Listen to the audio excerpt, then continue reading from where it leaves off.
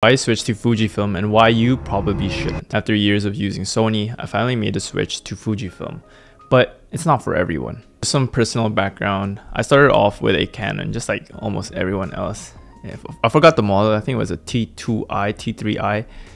And then years down the line, I made the switch to Sony because I wanted to start freelancing and content creation. So my first ever camera was an A6400, and then I had the kit lens with also I bought a Sigma 16mm f1.4 or 8, that combo, right? So I had a Sony and then started doing freelance and then built it up to an A7 IV, and ultimately ended up switching to Fujifilm around 2 to 3 months ago completely. So now I have my X-T5, my Fujifilm X-T5, and my XS20. So I wanted to discuss first initial impressions of Fujifilm and why I decided to switch to Fujifilm.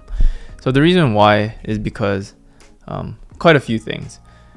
First of all, it has, on the physical aspect of it, has a unique aesthetic. It's a retro style camera, which I do enjoy, especially the X-T5 with the silver colorway. I do enjoy having a good looking camera. So with the aesthetics of the camera in itself, it's an amazing camera. It's like so enjoyable to use and so enjoyable to just have, because again, if you are going to buy a camera, you want a camera that you do enjoy looking at, and because you're gonna use it more if you have a good looking camera. So just with the retro dials, specifically that one, it's very easy to just take out because I do enjoy having a good looking camera. Another thing that got me into the Fujifilm setup was the color science, as just like everyone would say, is the color science and how Fujifilm colors work. Because if a lot of you don't know that Fujifilm was a film company that happened to also make cameras, so a lot of their color science is very attractive to me. And because I do enjoy also shooting film, I do enjoy that certain part of having the Fujifilm lineup, specifically the film simulation. So that's what got me attracted to the Fujifilm brand, and in general, just Fujifilm cameras. Now, what were my expectations with switching to Fujifilm?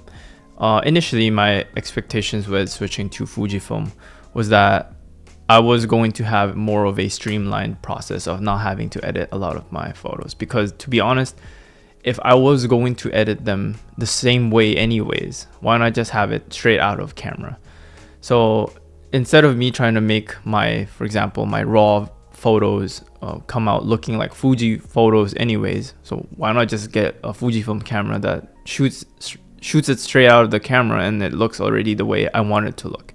Because I ended up just trying to edit like these photos that I took on my Sony to look like a Fuji camera, specifically the film simulations like Portra or Kodak Gold, and then ultimately leading to another point is that I ended up just shooting film, because again, at the end of the day, if you shoot it film, it's gonna look like film, but sometimes it does get expensive, which is why I also chose Fujifilm, because my expectation was, because it does shoot it like film, has the film simulations, I can save quite a bit of money and just shoot the film photos that I have, the film camera that I have, with more creative projects and more important projects. So that was my expectations with grabbing the Fujifilm camera and lineup, and just in general.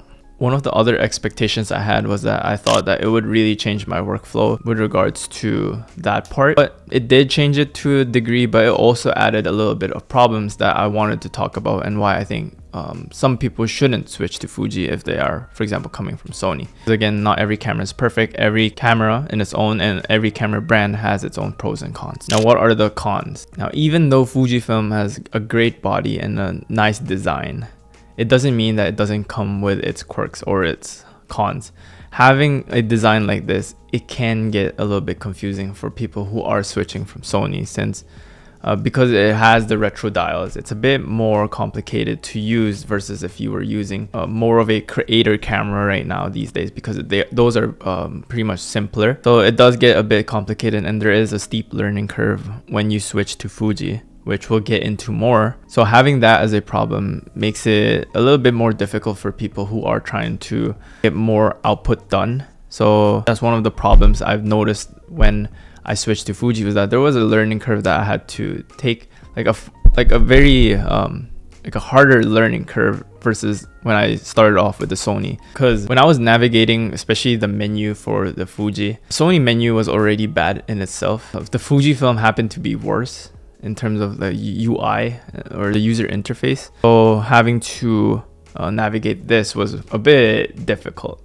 It took me quite a bit of tutorial videos and YouTube videos in order to figure out, oh, so this is what my Fujifilm is capable of. Now, coming into another point of contention is that the lens ecosystem for the native Fujifilm brand is a bit expensive. Noticed how expensive it is for the kind of glass you get and the kind of quality. So that's a bit of a con that you have to take into consideration, is that when you are switching from Sony to Fuji, is that the lens isn't as cheap as you think it might be. It's actually pretty expensive, but there are workarounds to this. Specifically, I got Sigma, and then if I had a choice to rebuy again, like I have the 16 to 55 f2.8 Fuji lens that I got used, but if I had to redo it again, I would just get the 16 to 50 Sigma or maybe a Tamron. Yeah, because it's just a little bit pricier compared to Sony, where with Sony, I think with the amount of people selling it used and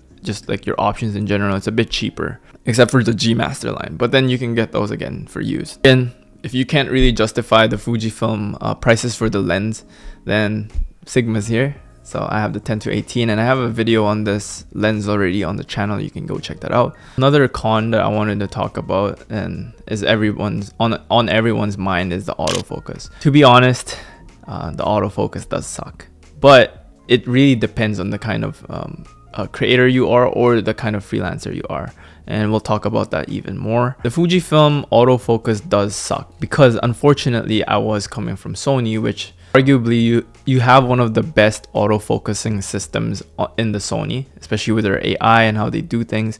It's really amazing, and it's really hard to miss focus with my Sony cameras. But with Fujifilm, unfortunately, I've had experiences where I've already missed focus, but part of it was also because of how confusing the user interface system is with the Fujifilm cameras. Some of it was just due to settings, but some of it was actually just misfocusing, and it wasn't like focusing on my face. So unfortunately, if you are someone who is a professional, then missing focus is not really an option that you should have, or you should even entertain, to be honest. That's where I see sometimes, because I am a creator, I can just redo a lot of these shots. Then if I were to be doing professional work, like for example, if I was freelancing again, I would definitely grab a Sony camera to do it and then just like adjust, because I don't want to have to think about that while shooting shooting a creative project, because shooting a creative project on its own is already stressful. Imagine having to stress about the focusing system. So who is Fujifilm not for? For me, Fujifilm is not for people who really need the best autofocusing system that they can get, or vloggers who really need it to be in focus. So what I do personally, and I do this even with Sony, is that I keep it at around f5.6 and to f8, f9 when I'm shooting anything with regards to the log or the vlog that I have in this channel. And it's just a personal stylistic choice. I don't like having too much of a wide aperture anyways, even with Sony. But that's a way you can combat that autofocusing problem, is that having it at a mid to lower aperture. But yeah, so that's just how I went about it. And if you need the bokeh, then maybe you should consider something else, maybe like a Sony. So that's who it's not for.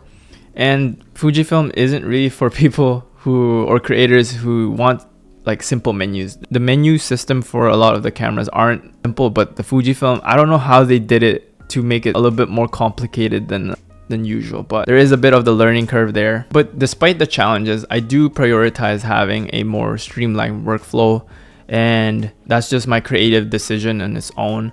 I do enjoy having the film simulations, and those to me are a bit more valuable than the autofocus. Like, it sounds kind of stupid if you think about it. Like, if the video isn't in focus, then it doesn't matter, but it's not a thing that occurs quite often, because I did the thing, like I did shoot a lot of my videos the way I want them to, and the way they can focus easier. But again, if you are a beginner creator or you're just looking to get the job done, then most likely you would want to not grab a Fuji. It does work for me. I just also love the look of the cameras, like I talked about, and just the workflow of it. It's just having JPEGs and just it's already baked in. It's an amazing workflow for me, and it just makes it way easier. Now, who is the Fujifilm for? It's for people who do love that creative aspect to it, the color science, as corny as a lot of people would make it out to be. Also the community. I feel like there's a bit of a community aspect to having the Fujifilm,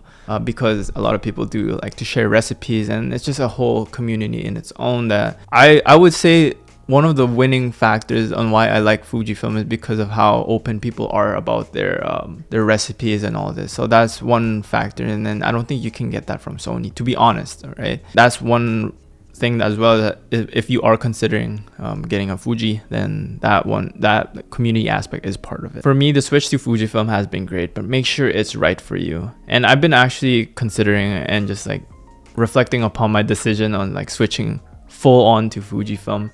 And one of the things that I've been considering is actually getting another Sony. Like having the Fujifilm as my main and just having another Sony. One camera I've been considering is because I do like the retro aspect again, and the retro design is the A7C II Mark II. The reason why I wanted to switch full on to Fuji was just because I wanted to make it a bit more like a minimal like kind of workflow. But now it's like, yeah, I can grab the Sony just so I can have fun with it, you know, or something else. But that's one of my considerations I've had for 2020, coming into 2025. I'm gonna make a camera gear I'm looking to buy in 2025, and the Sony A7C II is going to be probably part of that list because I'm heavily considering it. So I switched full-time to Fuji, but I'm not again opposed to having a Sony again.